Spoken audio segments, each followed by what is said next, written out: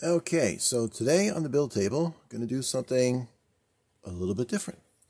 Now, I haven't talked about it before, but I have done quite a few Gundam models. Most of them are from Bandai. These are a great side thing to do aside from the normal trucks and cars and whatnot that you might get into.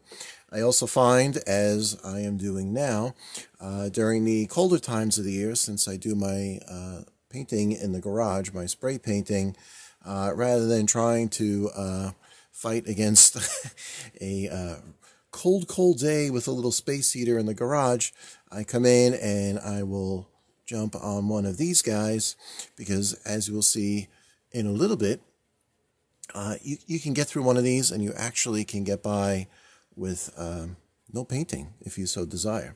So it's a nice departure if you just want to do a build. Great alternative. But before we get into talking about this guy, I like to ramble on, so be prepared. The rambling will begin. Well, what I wanted to do was, if you're not familiar with Gundam models, if you've never built one, it is a whole genre within the model hobby community, and you probably will notice if you watch the various model building channels that people have put up out there, sooner or later you always seem to see one of these things pop up in the background because they're really just so much fun. So I got into this way long ago with this guy right here. Now, this was a gift from my brother for my birthday, probably in the early 80s. So this guy is about 40 years old, but look at him, he's keeping up. Now, the thing with these Gundam models is is a lot of functionality, and when you get to the point where you're really enjoying the engineering and the way a kit is designed and the way it comes together, these things are really something else. Now, 40 years ago, of course, as you can see, this guy doesn't move a whole lot, and being that he's old, some of his joints are a little tired, so I'm going real easy with him. But you can see pretty interesting build. So I'm going to put him aside. Now, mind you, Revell even took a shot at building these, and here is a Revell one. This was probably mid-80s, whatnot. It was a very brief stint they took at this, and it didn't seem to be received too well, I guess, because they didn't approach it the same way Bandai did with a lot of the molding and whatnot. So, for curiosity's sake, we can set that guy over there.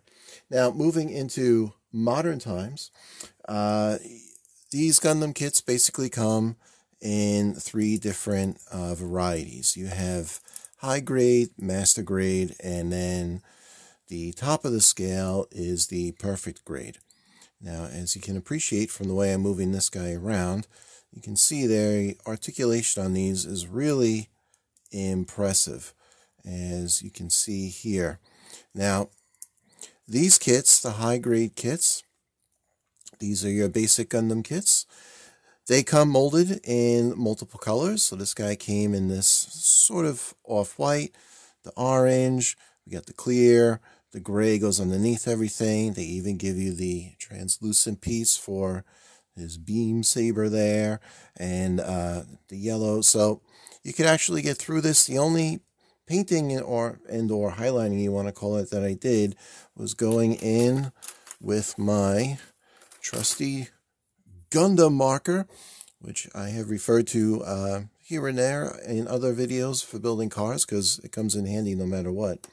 And you can go in there, and it's basically a very fine point marker to catch these details.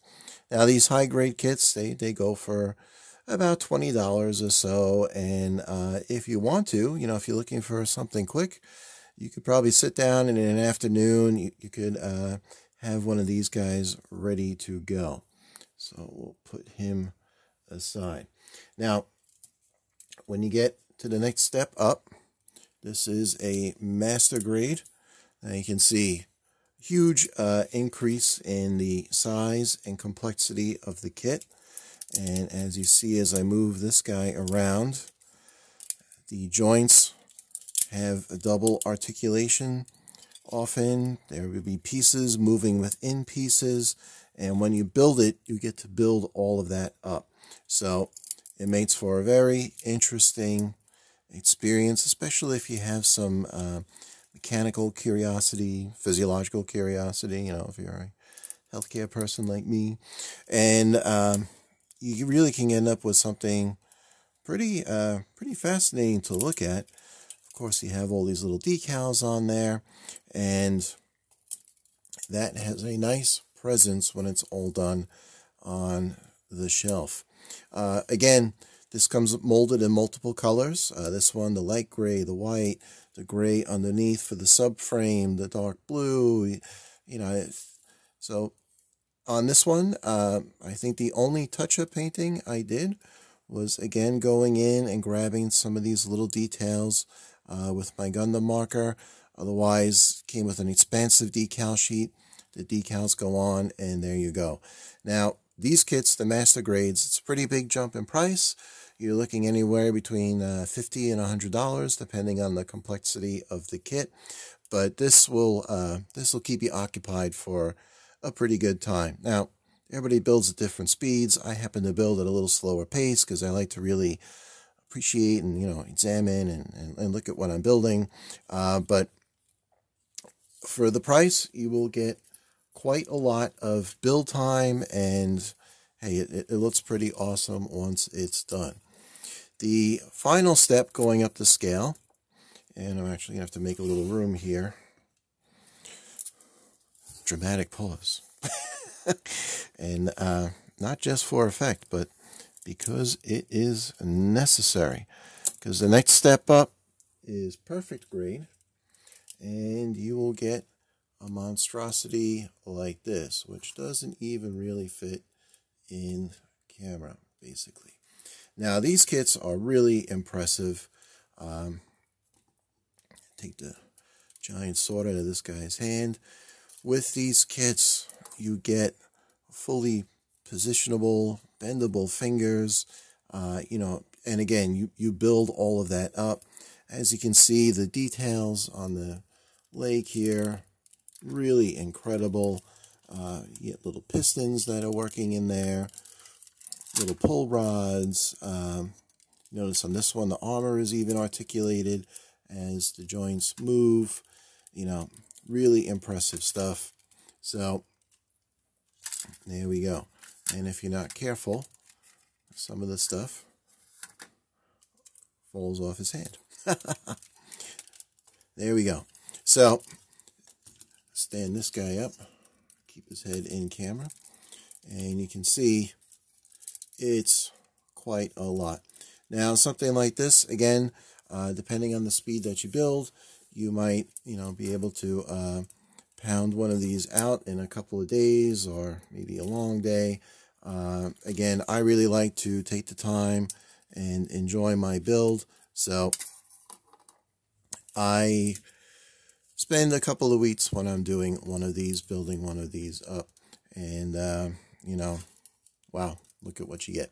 Now, there is another big jump on price with these. For the perfect grade kits, you're looking at $150, $200, somewhere in that price range. So, you know, clearly it's an investment, but these are really incredible, and I can't stress enough, when you build one of these, I mean, all the little joints, there's a whole inner skeleton that you have to build, then the outer part of the kit, which is what you actually see, goes on top of that, and really just amazing experience. And even though it's a lot to jump in there price-wise, again, I would certainly say worth it. Excuse me while I just adjust the camera here a bit. So, there you go. That's Gundam modeling in a rather quick and tight nutshell. So, we have the history and then what is available today. I've done quite a few of these. And again, you know, you could go crazy with these. You could airbrush them with all sorts of metallics and all this stuff. And there's some videos out there of people doing really, incredible work with these. But personally, I look at them as a way to take a break from all the painting and whatnot that is normally entailed with building. I can just sit down and build and really appreciate all the fine detail engineering in the kit, the articulation, the way the kit is designed. And after this, going to take a quick break, clean this up and lay out the sprues for the Gundam kit I'm going to build now. And when I lay that out, when we take a look at the parts, you can get a better appreciation for what I'm talking about. So I will wrap this up right now. I'm going to put these guys back where they were, and I'll be back in a moment. Okay. Okay, so now that we talked about Gundams in general, let's get back to this guy. This is the Bandai ARX-7 Arbalest. There are many genres of anime storylines regarding these Gundams and all their different various forms and combat suits, big scale, small scale in relation to people.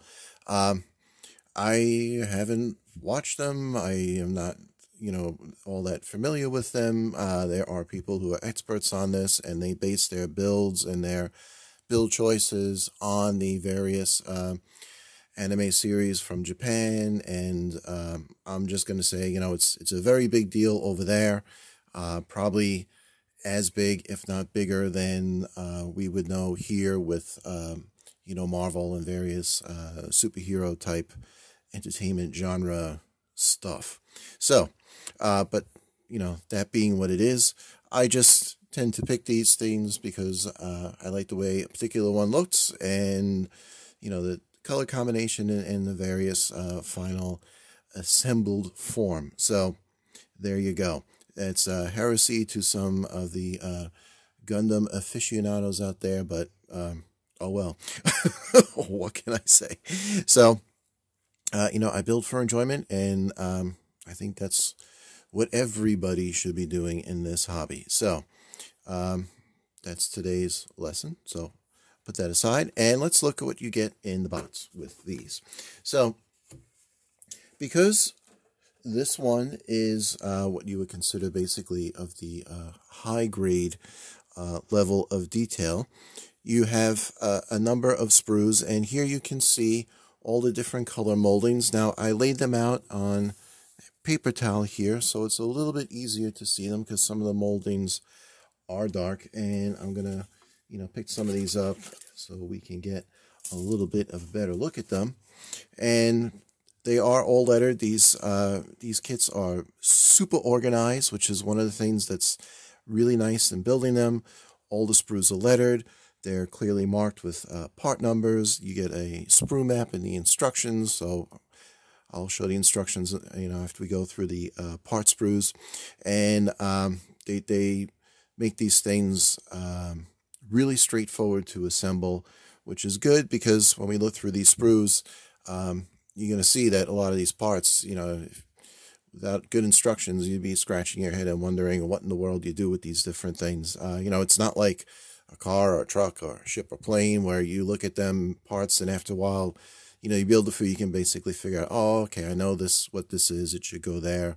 This is a different ball game because they are a whole different style of machine, let's say, and what makes them so intriguing to build is the engineering and design detail, not just for the kit, but in terms of trying to represent what a functional piece of equipment of this type might constitute in terms of its parts and its assembly. So there you go.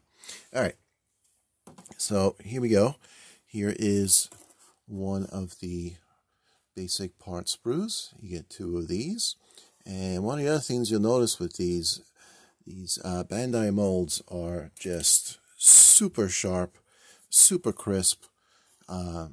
There's like no flash. I mean, once in a rare while when I'm building one of these, there might be a little, tagged somewhere, hanging off of a piece, and they, it's really inconsequential. Now, in some other builds, I have talked about, placement of gates, which is where the plastic is injected to the actual part. They also, on many of these kits, are pretty strategic where they place those so that you don't have nub marks, which is where where you cut to separate from the sprue. They're not often visible, or they're covered by another piece. They're pretty well made to go away, which is a real handy thing. So we have another white sprue. Now, some of these sprues you get multiples of. I'm not going to show all the different multiples, but this is really just to give you an idea of how well these kits are done. I mean, oftentimes when I'm building these, I think, boy, if these guys ever did a car or a truck model, it would be really remarkable. Even looking into detail on those hands. These are static hands. They're not jointed as in the higher grade kits, but still very well done. Now, one of the other interesting things with these kits is they are all press fit. There is really no gluing involved at all. Once in a rare while, I run into a piece that either fits a little loose or is prone to be knocked off, as in the prior segment when I showed you the giant perfect gray guy. His little helmet V trim popped off. There we go. TV blooper. But otherwise, everything just snaps together. And again, in terms of like appreciating a build and engineering that goes into a kit, it really is, something to appreciate when you put one of these together, because you realize, wow, the engineering and the precision of the intricacy, the assemblies and everything, it's really something. So if it sounds like I'm gushing, well, I am. Especially if you go from, like an older car model that was, re-released, and you're working with something that was designed and tooled, let's say, in 1975, and you're building that today. You realize, some of the parts, you got to guesstimate a little bit how they go together, and this and that. With these, it is like laser precision. So getting back to looking at some of the parts, so you can see again some of these really nice details. Now you'll notice as well at this point all the color separation. There's just looking quickly, about 6 or 7 different colors molded with this kit. And part of what drives the parts count on these Gundam models is the fact that they are designed so that pieces replace the need for paint, so that you can attach things. And here is a perfect example. We just get a few of these yellow pieces. These are a few isolated spots where there's yellow, and boom, there you go. They're molded for you, so you don't even have to worry about painting them. On some of the high-grade kits, yes, you may have to go in and do a little bit of painting, because you're not getting, with the smaller scale, it's not big enough for practical parts separation to assemble them, but again, it's not too often. Now, this guy I went back to because this is the magic of these kits. These are polycap pieces.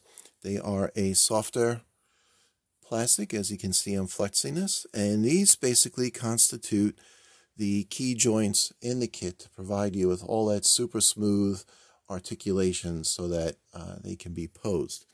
Now, if you're thinking to yourself, oh, and actually before I get to that point, and last but not least, you do get, again, this is a high-grade kit, so you're not getting the huge decal sheets like you would with the Master or the Perfect grades, but you do get this nice foil press-on, I guess you would call it. Notice it is a little reflective for the eyes, so these mount on the head, and they give it a real nice look. Okay, but what I was going to say with these polycaps in terms of the posability of these kits, you know, if it seems like you're building an action figure, you know, as it might be referred to, that's, you know, pretty close to being accurate. However, because you're building a model kit, the amount of detail that is represented is far greater than you would ever see in a pre-bought miniature, and you really have to build one to appreciate that fact. So now let's talk about the instructions. Oftentimes they come in booklet form, but with this we have a simple fold out, and of course you've seen some color there. Now, it may look a little intimidating with all these little drawings, but as I've said so many times in these videos, a model is a model is a model. You follow your instructions, you build up following your diagrams, and there you go. Now with these, they are particularly inclined toward subassembly because you have arms, legs, you know, a torso, head, a hip assembly, and then you piece this all together as you go through. Obviously, if it's your first time doing one of these, I would follow the instructions, you know, step by step as they go along.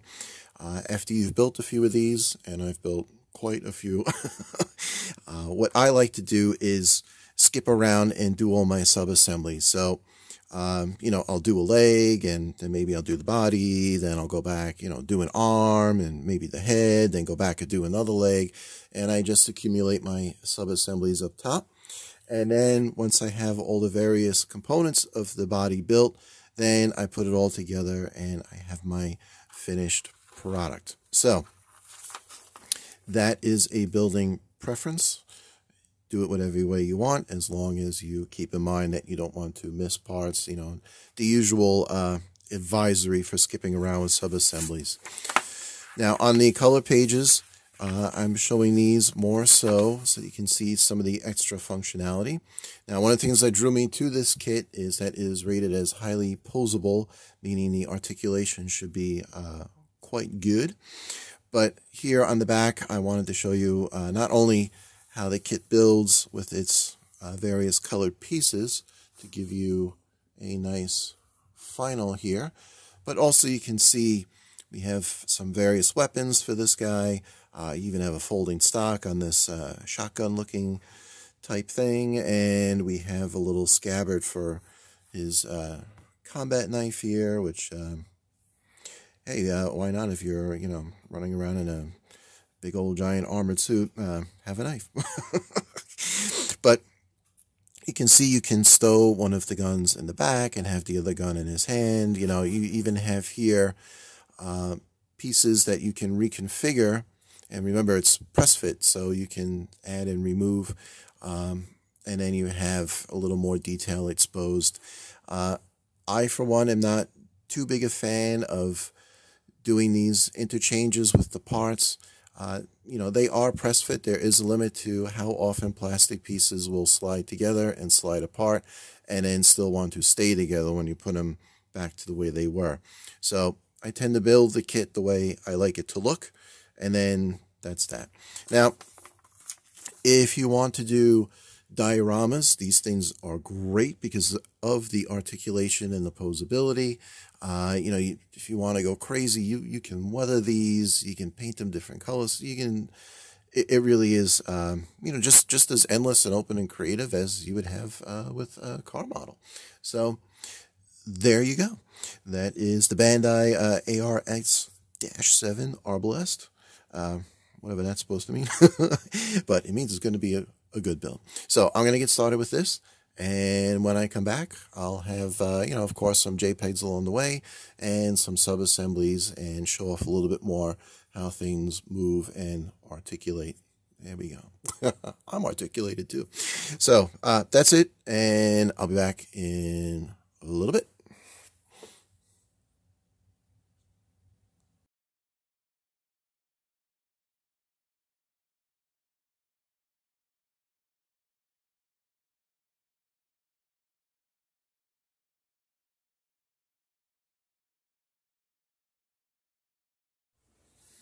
Okay, so I thought I'd just pop in quick and just show you, with any model, you know, it's always a good idea to keep yourself organized while you work.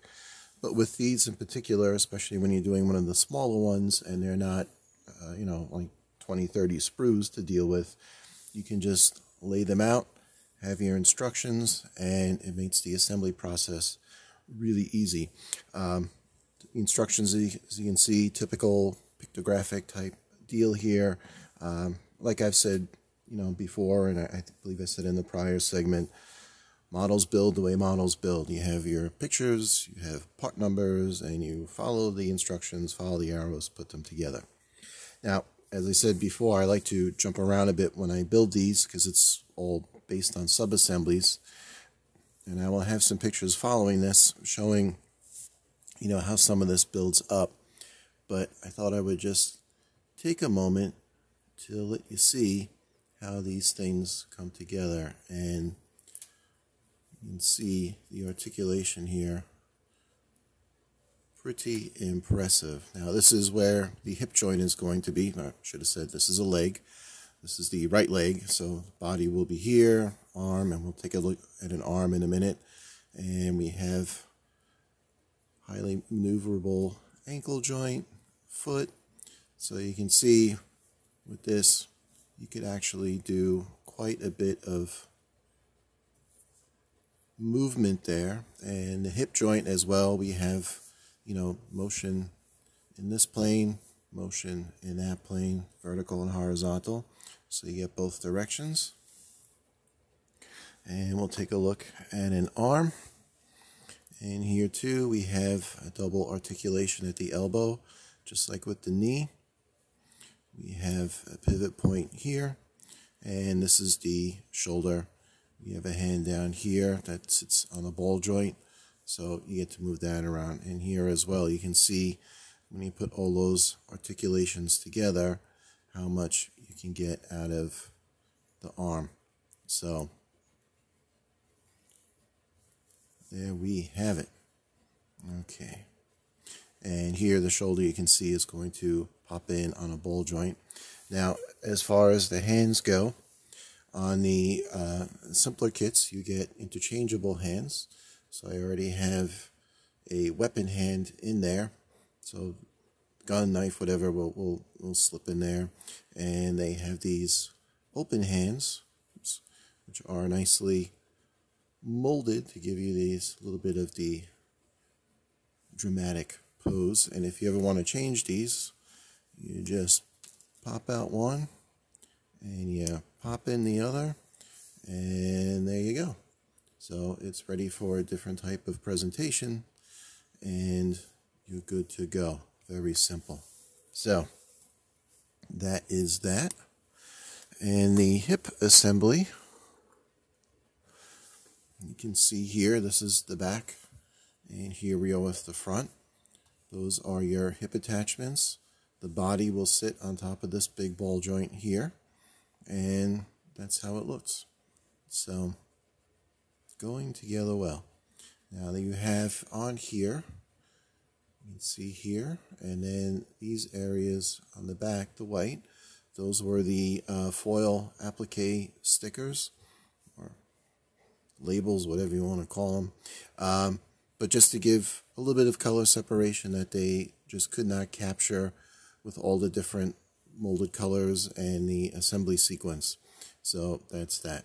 And later on, I'll go back with my Gundam marker and highlight some of these areas, Gundam marker, but I'll have some slides showing that as well. Okay, so I'm going to get back to work, and in the next time I pop in, after the JPEGs of the assembly, probably going to have a finished guy. So, off I go.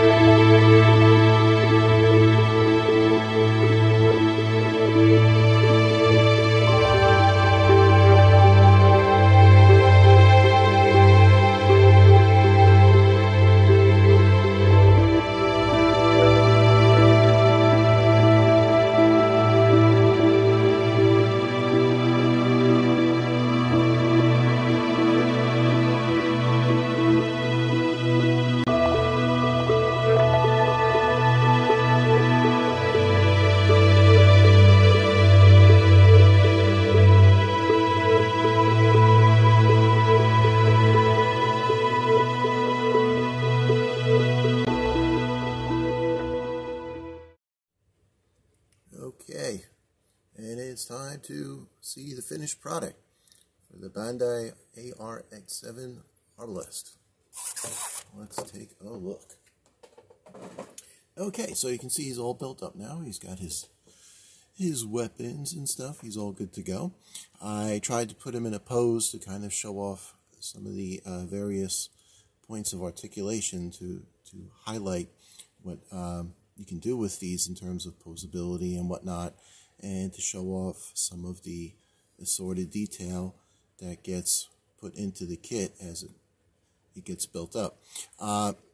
In terms of what is out of the kit and what I added, I had talked about the Gundam marker earlier, and how with these you could actually go through them without having to do any kind of painting if you so choose. I did do a few things. The black marks you see, those are all with my Gundam marker to bring out some detail. As he comes around, you will see on the front there are two yellow vents on each leg. I painted those in to match the shoulders, and I did the little red marker here on each of his pectoral plates, I guess you would call them. And that was it for the figure. You know, very simple. Maybe, you know, half an hour just looking at him, trying to figure out where exactly I wanted to add some color. The guns, I did a little bit more work on this sort of fold-up crazy shotgun he has. I painted the pump black, the shoulder rest black. I did a black wash, and coming around on his smaller gun here, same thing. Black wash, some Gundam marking, a little bit of aluminum, what I guess would be the breech or something of the loading mechanism. But I also added extra decals.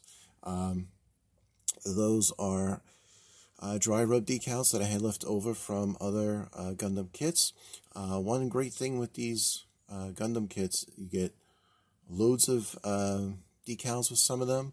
They come in water slide, self-adhesive, and these dry rub ones. These dry rub ones are a little finicky to get on because you lay it on there and you rub the backing and it transfers onto the piece, but they do look great once they're on there. So I've always kept all those extras, and actually if you watch the episode I did on the AMT Scamp, Valiant Scamp, some of those little accessory warning label type things, those were all extra Gundam decals that I had kept.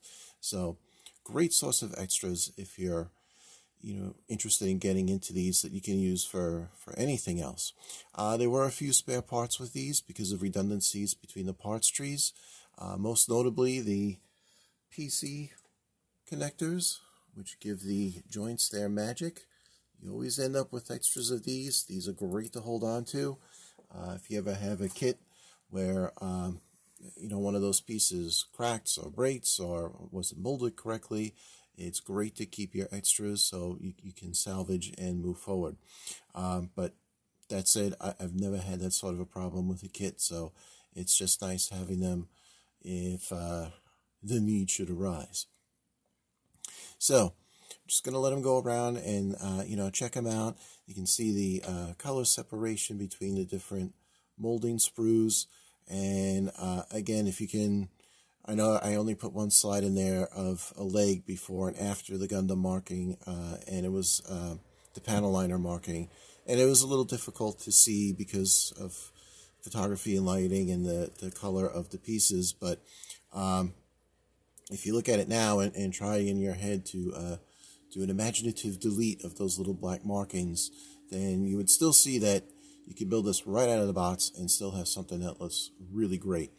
And that's the final point I want to make is some people who are you know, really deep into Gundam building, they will airbrush everything and use metallic paints and really get exhaustive with the detailing and the build. For me, I look at it a little bit differently. As I had said in the beginning, I look at these as a nice step away from what I normally do with models, with all the spraying and brush painting and whatnot, and get the chance to just build something. So particularly in winter, since I spray in my garage, it's cold. I don't feel like trying to heat up the whole garage to do a little spraying, so I take out one of these guys. And the smaller ones in particular, because the kits are not that expensive, $20, $25, what have you. Sometimes on Amazon, like where I got this one, you'll see them on sale for like $15. So, you know, keep one on the shelf. You get a cold day or, you know, rainy day, whatever, or you just want a break from painting, you can crack one of these out. And if you have, like I said, one of those, you know, rainy, cold days where you just want to, you know, hang out and do your hobby for an afternoon, this could be a one-day build for you. You know, I always build a little bit slower because I really like to, you know, look at my stuff and appreciate the parts and whatnot. But if you just want to, you know, kick back and have something very casual to do, great thing to consider. And yeah, there you go. So a lot of fun, and I hope the JPEGs really showed you what building one of these, what kind of experience it'd be like. And buy a Gundam model. Hey, they're a lot of fun. So my son actually gave me a master grade level kit for Christmas, so I will be building that at some point. Who knows when, but you know, got it on the shelf, like I said, and it looks to be a really cool one. So with that in mind, that's part of the reason why I done this, not just because it was cold, but I figure this being a little bit simpler, it was a great way to do a video to introduce you to these this genre of models if you have not already taken the leap with them, but also to show you a cool build, and it is a pretty cool build. So I will call it quits at that. And once again, thank you for watching. And if you like it, if you enjoyed the video, found it a benefit, please like, subscribe, and you know, this way other people can see it and let them know. So that's all for now, and until the next time. So I'll let this guy go around again and have fun building.